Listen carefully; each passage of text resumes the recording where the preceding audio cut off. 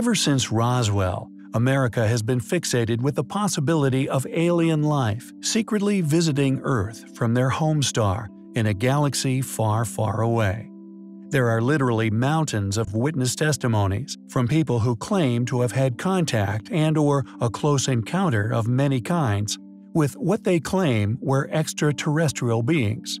However, regardless of the incredible curiosity and the reams of supposed whistleblowers surrounding military bases like that of Groom Lake's Area 51, secret bases on the Moon, and of course witness testimonies, all claim to have been experienced by millions. Yet solid evidence for the existence of extraterrestrial life seemingly eludes us all to this day. Or does it? Many people refuse to accept the reality that we have, for many years, been actively observed by an intelligent life form not of this world.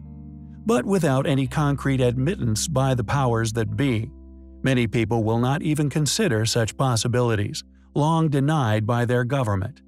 This, regardless of the many more intriguing sightings, along with the most incredible of footage. It is simply not enough for this major shift in acceptance without the gatekeepers of paradigm's permittance. However, hopefully, the following information may persuade some of them to reconsider. To not follow in blind faith a governance that is seemingly withholding that which is deserved by all, the truth.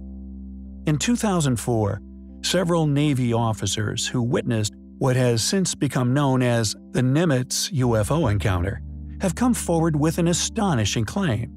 Like something straight out of a Men in Black movie, the officers say that unknown, yet highly unusual and incredibly high-ranking individuals appeared at their location shortly after the event. These mysterious figures then ordered the confiscation of all data recordings and videos pertaining to the event. During the November of 2004, a Navy missile cruiser anchored around 100 miles off the coast of Southern California detected strange radar signals radiating from an unknown craft.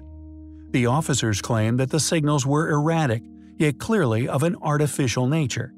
They could not identify the signal's intended message, due to them never having encountered such a signal before.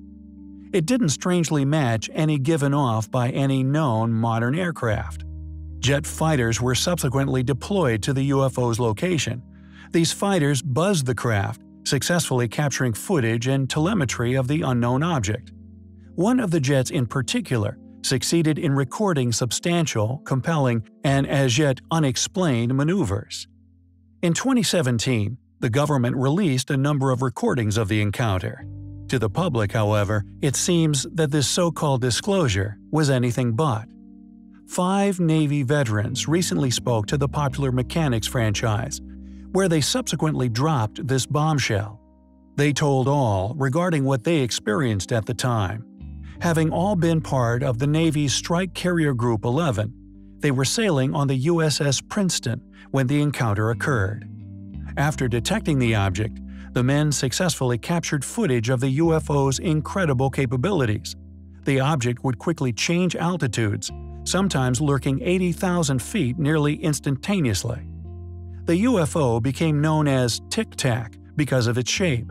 Yet due to this confiscation of data by this unknown group, who not only had they never heard of, but seemed to carry near limitless superiority of the military operations, they rarely spoke of the incident. They further claimed that the so-called Tic Tac gave off a phosphorus glow at night and would dart around in various directions, said one of the veterans, Gary Voorhees, who looked at the object through binoculars on the ship. Why did Men in Black take control of the data surrounding this UFO? What is it that they are hiding? Was Tic Tac a real UFO, built and sent here by an ancient civilization in another galaxy? We find the details surrounding this encounter highly compelling.